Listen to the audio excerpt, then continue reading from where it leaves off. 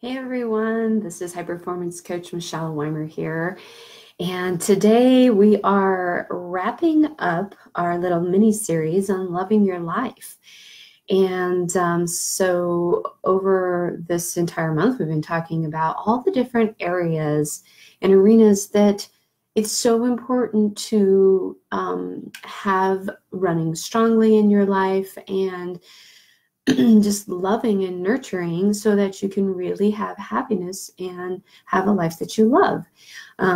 So many people decide to pursue a career, but it's often at the expense of their relationships or their health. And then they find that they're not happy later on because they're not finding happiness in all areas of their life. They give up so many other things for the pursuit of one area, and it ends up being that we're not happy or satisfied then. So today, the last thing we're going to talk about is loving what you do and doing what you love. Now, of course, the first thing most people think about when I say that, or if I were to ask you, do you love what you do? You would think about your career. And don't get me wrong, I use the career as an example for something that people go after and then lose sight of the other areas of their life. But having a career you love, it is important. Having passion for what you do for a living, knowing that your life's work is something that's important to you, that's very important. That's all well and good. And unfortunately, so many people are stuck or they feel stuck in a career that they can't get out of. But I've talked about that many, many times before in my blog posts. If you have never been to my website, it's just michelleweimer.com. You can click on the blog. You can search for work-related posts or loving your work, and you can read many of them. So today I'm talking about something different, though. When I talk about doing what you love, I want to talk about doing what you love for fun. For fun. Your hobbies, the things you enjoy doing, the things that bring you joy in your life. I mean, again, this whole month has been about loving your life. And if you're not doing things that you love and enjoy for fun, you're missing a big part. And you can probably think back to maybe when you were younger, before you had kids, before you had a career, before you had a mortgage to pay, before life got a little complicated, you probably had some hobbies or some things that you really enjoyed and loved doing. And somewhere along the lines, maybe you found out or you thought, man, I don't have time for this anymore. And you got busy and there was a project at work that had a deadline and you had to get that done. So you thought, well, I guess this week I won't go play racquetball with my friends, or, oh, well, I guess I don't have time to play my guitar or paint or read because I'm too tired or too exhausted, or I have to tend to the kids, so I can't possibly do XYZ. Like whatever it is, what happens almost always is we decide to prioritize, and rightfully so. Again, if you have a big project at work that has a deadline, yeah, it takes priority. But what we do then is we keep pushing aside that hobby or that thing we enjoy doing, that thing that brings us peace and relaxation and joy. And eventually we just keep pushing it aside, keep pushing it aside. And then what happens is we don't have that in our lives anymore. And unfortunately, it can make us have some extreme stress, like we don't have an outlet for that stress or that overwhelm that we have at work. It can, well, it can bring distress and unhappiness because we don't have that outlet. So having a hobby or something you enjoy doing that brings you that release is super, super important to your overall well-being.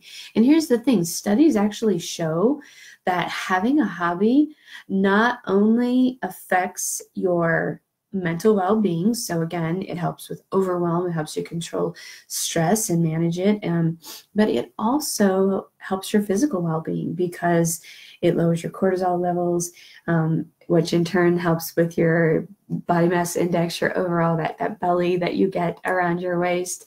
It can help in many other ways too, especially if it's a physical activity that you enjoy doing for fun.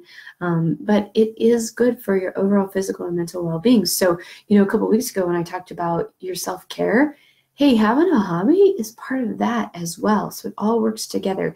And, you know, just living in alignment with your values and the things that are important to you, like those two pieces right there are super important to doing what you love and loving what you do. So if you find that it's been a while since you've picked up that guitar or played that piano or read a book that you love, watched a movie that you enjoy just for fun to make you laugh, you know, whatever it is you do, painting, crafting, like I'm not a crafter, that would actually stress me out. But there are many other things that I enjoy doing, and I try to make sure I incorporate those in on a weekly basis if I can. And so think about that. Like, what could you do on a daily, weekly, monthly, even yearly basis that can bring that joy back to you, that can give you that release, and something that you can do for fun to just enjoy life? And here's the thing, if you decide, you know what, I really am too damn busy, I don't have time, then look for something little. Look for something that brings you joy.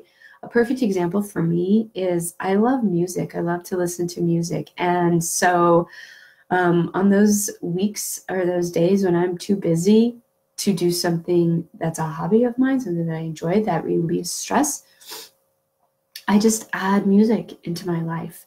And I can tell you that I have made doing laundry fun.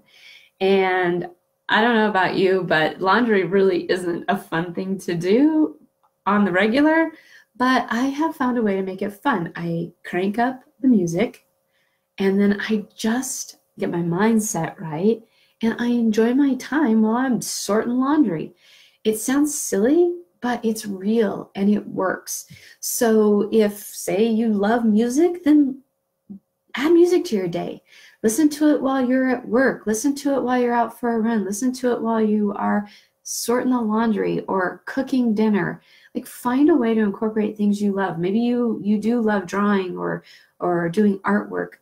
Then when you feel like you have to volunteer for that school project or that school fundraiser, volunteer in an area that you can enjoy. Volunteer to do the posters if you like to do artwork. You know, like, think of ways to add joy to your life by doing hobbies or things you love doing, and get them into your day, get them into your week, get them into your month. I mean, even if you don't have time to read, say you're too exhausted at night by the time you get everybody to bed and get everything done so that you're prepped and ready for the next day.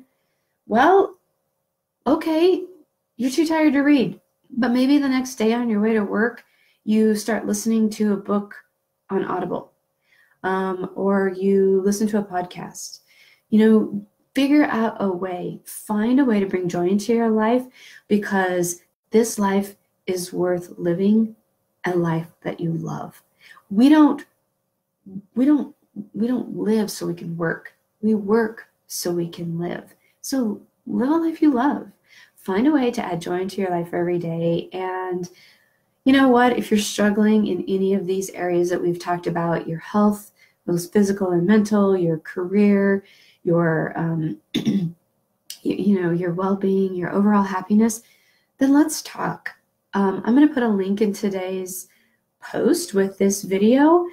Is to an offer for you to have a free strategy session with me. If you've never had a strategy session with a certified high performance coach, I can guarantee you it will be a game changer, even in just one session. So make sure that you check that out. Click the link. I invite you to do it. I would love to speak with you and help you get yourself set on a path towards a happier life that you can love. So until then, this is Certified High Performance Coach Michelle Weimer. Thank you so much for joining me, and I will be talking to you soon. Bye for now.